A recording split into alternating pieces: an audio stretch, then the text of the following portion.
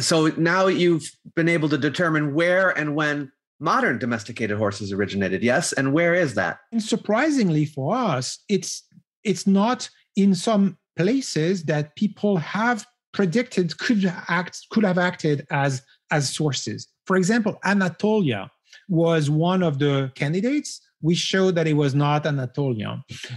Iberia, so Spain and Portugal, was another place that people actually hypothesized could have acted as the source.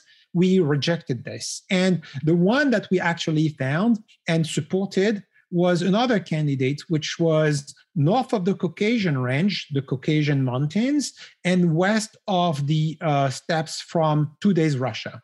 So basically north of the Caspian and Black Sea, basically.